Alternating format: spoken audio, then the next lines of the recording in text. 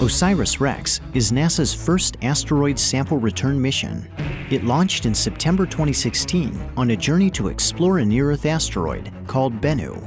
After arriving in 2018, OSIRIS-REx spent nearly 2 years orbiting Bennu, mapping and studying its rugged terrain before carrying out its primary science objective. On October 20th, 2020, the spacecraft ventured to a small crater in the asteroid's northern hemisphere. It dodged jagged rocks and towering boulders and plunged its arm into the loose surface, excavating 6 tons of debris while collecting about 250 grams of material.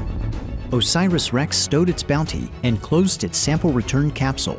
It bid farewell to Bennu in May 2021, embarking on a 1.2 billion-mile cruise back to Earth. Now, 2 years and 4 months after leaving Bennu, OSIRIS-REx is closing in on the place where its journey began. On September 24th, the spacecraft will approach to nearly 63,000 miles from Earth. It will power up and release its sample return capsule at 4:42 a.m. Mountain Time.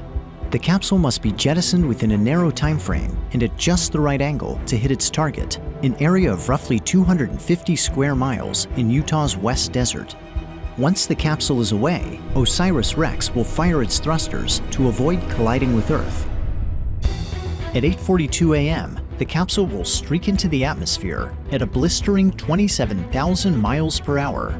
It will race across the western U.S. and begin to glow with heat, allowing infrared trackers on the ground to chart its progress. As it pushes deeper into the atmosphere, the capsule will rapidly decelerate, subjecting the Bennu samples to a punishing 32 Gs. About 2 minutes after entry, it will slow to Mach 1.4 and deploy its drogue parachute, stabilizing its descent.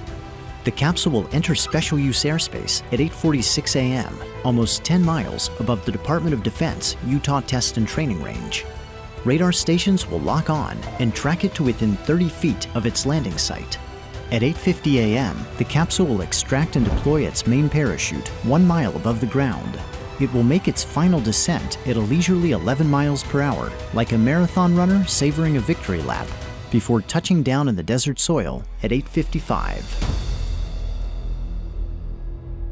After ground teams retrieve the capsule, the Bennu samples will be taken to NASA's Johnson Space Center in Houston, Texas.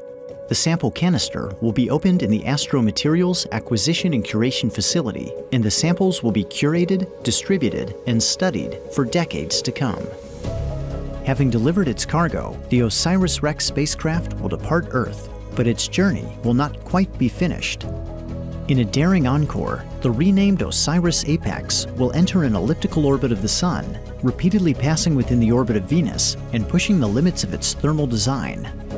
Beginning in 2029, it will chase down and investigate Apophis, a 1,200-foot stony asteroid destined to make an exceptionally close flyby of Earth.